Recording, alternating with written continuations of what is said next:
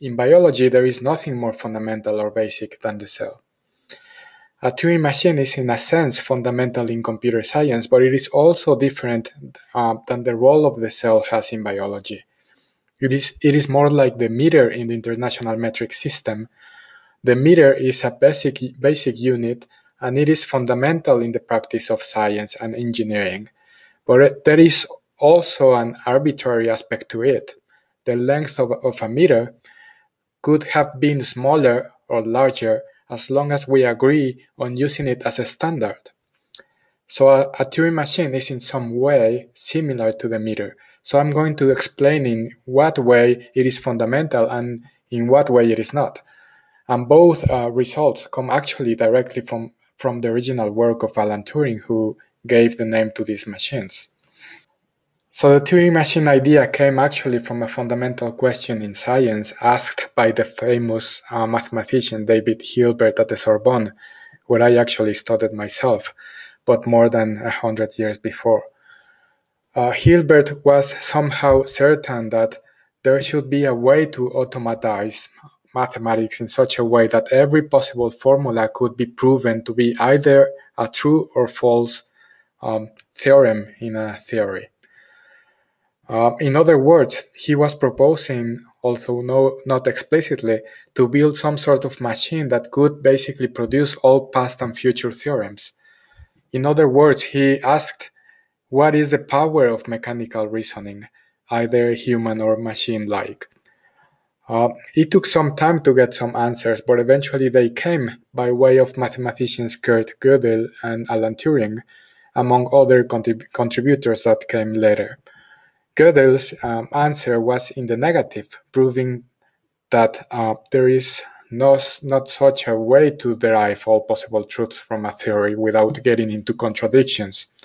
Alan Turing also gave the same answer in the negative, but showing that if one assumes that one can construct a machine of such a kind to prove all mathematical theorems, then one gets into a contradiction, as we will see later. So very much in the sense of Kurt Gödel.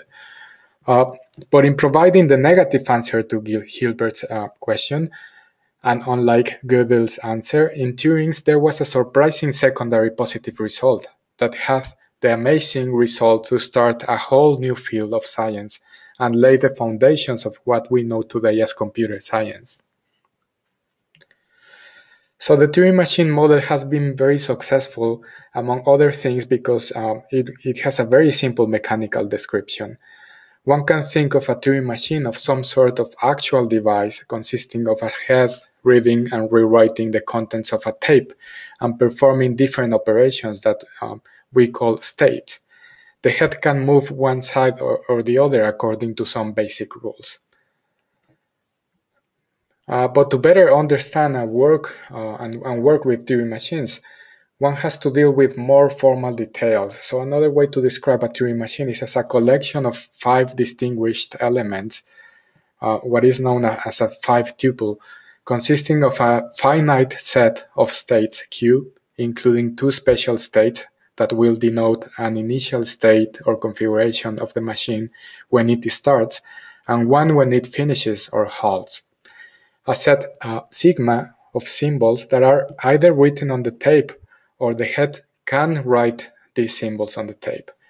And a transition function that we call delta that indicates how the machine will behave depending on the symbols that it is reading from the tape at that moment and the current state of the Turing machine. So let's see how it works. Let's denote by sigma star the set of all possible binary strings. You know, strings like the one on your screen, a sequence of zeros and ones. We will define a formal language L that uses the symbols in an alphabet sigma, in this case binary. Then L is simply a subset of sigma star. It's like the English language. On the one hand, you can have all possible words using all the letters in the English alphabet, but not all of these sequences are going to be English words, only a subset of them. So let's assume that the words that we want to recognize are all those that start with a 1, followed by a bunch of zeros and ending with a 1 again. So for example, 0111 is not a word in our language L because it is not a word that starts with 1 followed by at least a 0, as it is required. So we want to build a Turing machine that recognizes only words in our artificial language L. For that, we will use a notation that resembles something like a flow diagram that takes care of all cases in a very visual fashion. We can immediately recognize a few elements of a Turing machine. We said that there were two distinguished states among all, the initial one, in this case A, and the final one, in this case the accept state. Here we also have another one that I call reject, that denotes the state of the machine when the input word is not a word in our language L. Then there has to be a 1 on the tape for us to move to state B in this diagram. If more zeros come in the tape, we remain in the same state, but keep moving to the right until there is a 1 and if nothing else comes after. That is, an empty cell on the tape follow. Then we accept the word as part of the language L and halt the machine. In all other cases, if anything else comes different to a 0 or 1, then it goes to the reject state. And this is how we have written and constructed a Turing machine that recognizes the language L. Notice that this machine represented by this state diagram is completely deterministic. There are no loose ends of something that could come in the tape or other cases for which there is ambiguity. Every case is properly covered, and this is why this particular Turing machine is said to be deterministic.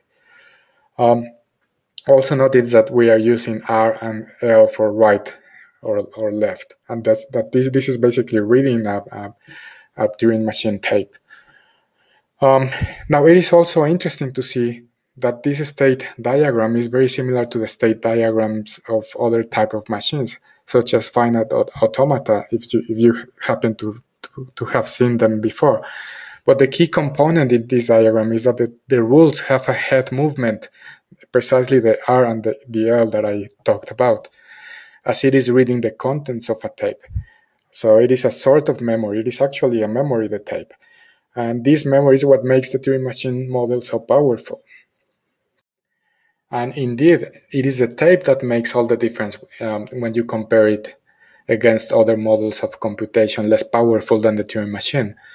For example, if you limit the tape or limit the head movement or remove the tape altogether, it gives you machines of different power that build a hierarchy that is better known by the name Chomsky hierarchy. Yes, the same Noam Chomsky that is a political analyst, but also one of the most important linguists. So for example, even though a state diagram of a machine with no tape would look almost the same and can recognize our previous language L, only Turing machines can do certain things, such as recognizing these two languages on the bottom of your screen. That are slightly more difficult than our languages, but not that much actually. So this is the content for a completely different lecture that I might give in the future, but I wanted to let you know that Turing machines are actually different to other kind of automaton. They are actually more powerful than these other variations. So let's do another example of a Turing machine, but using slightly different tools. This time the idea is to recognize all the words that start with a number of zeros followed by the same number of ones and nothing else. So this word on the tape with 4 zeros and 4 ones will be an example of a word in our new artificial language L. Now the strategy to accept this kind of words can be described in what it is called in modern computer science as a pseudocode. That is a code in mostly natural language that can be translated to any other specific computer language. The first pseudocode was actually written by Turing himself in his original Turing machine paper in 1936. So the intuitive idea to construct a machine that accepts these words with the same number of zeros and ones is to replace the first zero with a marker, then move to the next one and mark it with another symbol. Then we repeat the process until no more zeros at the end. If for every new symbol for zero, there's another symbol matching every new marker for the 0. Then there's another matching for the 1. Then the word is accepted, and if not, then it's rejected. We can see this in a more visual way that is very useful to analyze the behavior of Turing machines. This is called a space-time diagram. So we start with the input word, in this case the word with 4 zeros followed by 4 ones at the beginning. Then by convention, the machine always starts in state 1 or state A, as in the previous example with the state diagram. Then, as we said, we mark every 0 with an X and every 1 with a Y. We repeat the process going back and forth until no more zeros remain. So you can imagine in your head, the head basically going back and forth, reading the tape, and then finding a 1, changing it to a Y, then coming back to look for the next first 0 and change it to the X. And you can see how the history of the computation goes, which is the content of the Turing machine tape over time. At the end, the last row represents the output of the machine. And when they are all matched, we accept a word. And we can even use colors to see it more clearly.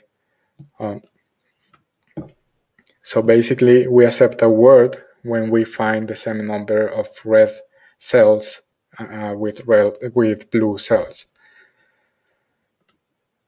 So this is how a Turing machine as a function can be visualized for a specific input. So let's also denote the head location by this small arrow on your screen. One can track down the behavior of the Turing machine over time for this rule. You see, the rule tells that if there is a blank and the machine is in state 1, then it leaves the blank and remains in the same state and moves to the left by using now the -1 notation to denote left. So this machine basically enters into an infinite computation with no end and keeps moving the head to the left forever without changing any contents of the original tape. Now you can help me hack the code for this Turing machine by looking at this and at its behavior. If we assume that the number of positions of the head is the number of states, we can see that there are 2 states then, because we have the arrow pointing up and down, and that's going to be the notation for different states.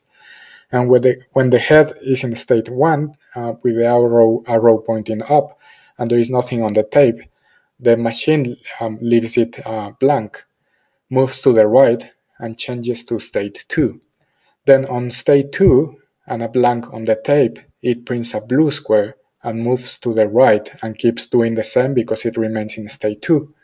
So we can now know what the mapping rule and source code for the Turing machine is.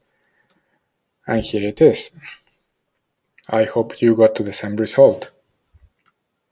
The previous Turing machines were quite simple, but not all of them are the same. This is an example of a much more sophisticated, even when it has only 3 symbols or colors in this case and 2 states.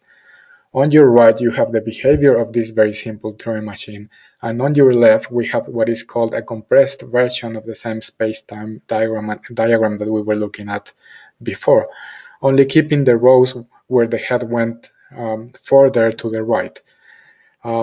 So it is another way to visualize Turing machines, but it is basically the same idea of a space-time diagram. And it actually looks like another model of computation that you may know or not, that is called a cellular automaton, but that is a topic of another lecture. Here the idea is that even though Turing machines look very simple, they can perform complicated and sophisticated computations. So this is a nice exercise for you. I would encourage you to write a copy Turing machine such that given an input, the machine repeats the input after the first part on the tape and halts. So basically it's going to make 2 copies of the same input.